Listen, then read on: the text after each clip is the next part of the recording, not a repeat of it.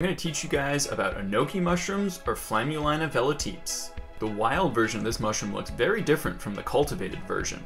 The cultivated version of Enoki mushrooms are grown in the dark under high carbon dioxide, so they stretch out and get leggy and stay all white instead of turning orange.